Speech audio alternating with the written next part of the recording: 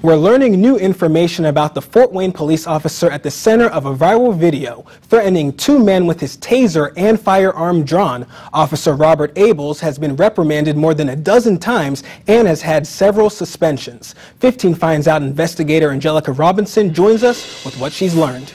Kaitor, this report outlines 15 different situations involving Officer Robert Abels since 1992. The allegations include misdemeanor charges, insubordination, investigative negligence, and improper conduct. He has been reprimanded 15 times, suspended 10 times during his career, and has had 2 commendations. Now, Fort Wayne PD's Internal Affairs Department is investigating Abels' response to a domestic situation on the city's northeast side Tuesday afternoon. Police were called to the 6400 block of Hazlitt Road. Isaiah Galvin, the man behind this video, says police were called after an argument between his dad and his dad's girlfriend. But before police got there, that woman had already left. Galvin recorded this interaction between Abels, his father, and several other people who were there at the time. The officer can be seen holding a taser in his right hand and a firearm in his left.